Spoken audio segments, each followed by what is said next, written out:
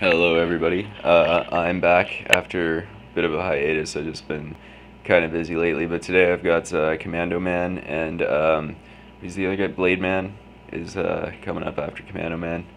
Um, and yeah, my buddy wanted me to talk about Gamecrush on here, which, if you haven't heard of it, it's basically a service where once you sign up for it, you give them your gamer tag or whatever, and then they get girls to play video games with you and talk dirty to you while they play video games with you. Um, and there's all these stories about how it's sexist and all that, and all these people are complaining about it. And yeah, I guess that's true at all, but the thing is, it's $8.95 a minute, or no, $8.95 for 10 minutes. um, and I mean, I'm not really so concerned about the sexist thing because we've had like phone sex lines and things like that for years, and you know, it was bound to just transfer over to another medium. But $8.95 for 10 minutes for something that I do probably 6 hours a day, like, I want to know how I can get in on some of that money, like, I want to slice that pie too. Um, because yeah, that's an awesome deal.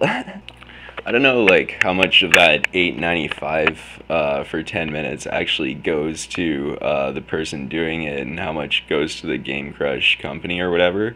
But even if you get like half that amount of money, I think it'd be worth it to put up with a little bit of like indirect sexual exploitation, basically, to just listen to somebody like embarrass themselves for a little while. I mean, you could probably just troll them while you were doing it, and then if you ever decided to quit or something, just you'd have this nice pile of videos to upload to the internet for other people's amusement, because I bet it would be hilarious, the kind of people that actually use the service like that. And speaking of which, like, what would you even get for $8.95 if you did decide to use it? Like, for $8.95, they better not just be able to talk dirty, but they better also be able to play like fucking Fatality or Clan Optic or some shit. Like, for $8.95, if I'm paying that to have you on my team, I expect you to be good. Like, um, I mean, probably. I mean, let's say a good player gets 1 kill a minute or 1 kill every 30 seconds. So $8.95, you're paying like $1 a kill probably, if they're good, and you're playing like a first-person shooter. Um, yeah, I'd expect them to be real damn good at the game. How do you know their skill levels and stuff? Like, apparently there's a whole separate section if you want to just play flash games with them, but who would want to take advantage of that? I'm not gonna pay somebody like $8.95 to play Peggle or Cannibals, Like, you don't pay that to play those games for 1 minute or an hour, or you don't pay anything for those games. So why would you pay somebody to play with them with you? um, at least make it worth your while. But speaking of whores who are paid too much to talk, there's an article in Esquire, and it's called "In Defense of Ann Coulter," and it's like, I couldn't care less about Ann Coulter. I didn't even really know who she was before like a week ago, and then when I found out, I didn't really care either.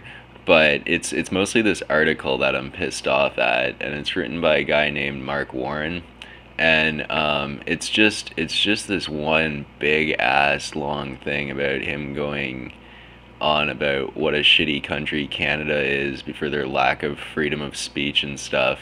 And he's basing this all on this thing that happened recently at a university, it's just across town from me, actually. It's right at Ottawa U. And she was supposed to give a speech or something, and it ended up getting canceled, and she said that there were death threats and stuff. And this guy goes on talking about how, oh yeah, you can't just invite somebody to your country to speak and then not let them speak, and like, he's just talking about how Canada's such a terrible country for doing that. But really, like, that's not what happened at all. And the only reason that Ann Coulter's getting any fame from this is because of his terrible reporting. I wasn't actually at the presentation myself, but I know a few people who go to that university, and I know a few people who went, right?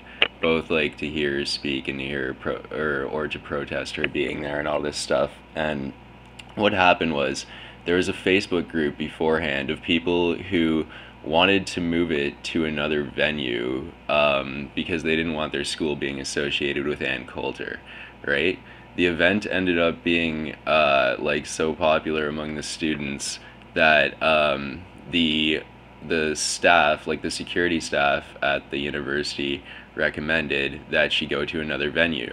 Okay, and then what happened was like after a while somebody pulled a fire alarm and stuff, and it was taking them forever to get everybody in, and then the police told her like we should switch to another venue, it might not be safe in here, like there could be a fire hazard or something, and all this stuff, and told her to go to another venue.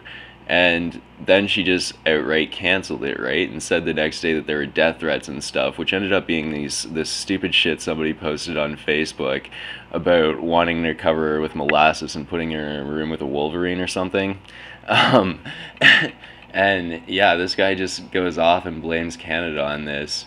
But like the real story is nothing like the way Ann Coulter tells it. Like none of my friends even thought it was a big deal until the next day when all of a sudden all these accusations are being made against like the university here, and you know, by this douchebag our whole country, which because we're apparently so wrong to silence Ann Coulter because she like okay the university wrote her a letter that she got all offended by, but the letter basically told her like we or the freedom of speech laws in Canada are a bit different, you know, we have free speech but then we also have hateful speech, and you know you can't do the hateful speech thing like you can and sort of get away with in the States, right? And he basically just advised her like you might want to overlook, or you might want to like look over those laws so you don't get yourself arrested. And she flipped out at this and like went ahead, leaked that whole email on her blog or whatever, and then went off on us for being such this unfree country and shit. This dude was just giving her some good advice. Like it's not his fault that she can get arrested in our country for doing stupid shit like that she can sort of get away with in her own country. It's I don't know, the whole thing is just really fucked up. And then this dude who I guess writes for Esquire, the Mark Warren guy, was that his name? Hold on, I'll look it up. Yeah, Mark Warren, he just went off on this big long rant and only made it worse, and it's not a word of what he said in that whole article was true, and he just sort of made an ass of himself, so I just wanted to clear that up for everybody. um, yeah, and I'll post a link to, I've probably already posted a link to that article, and I'll post a link now to the one where it's like, it's from the CBC, and it's closer to what I was told happened from my friends who were actually there. So I'll put that up here. Not to mention the fact that I think a lot of Americans would probably pat Canada on the back for shutting up Ann Coulter, but that's neither here nor there. Um, so yeah, anyways, I'll keep trying to post these more regularly. I've actually, the reason that I've stopped lately is because last week I acquired 4 new games, and then I'm trying to get through them all now on top of this awesome double XP weekend for Modern Warfare 2, because those new maps came out and they're sweet. I actually really like them, especially that one with the pool. I think it's called Bailout. Yeah, they're I think they're a lot better than the maps that were included.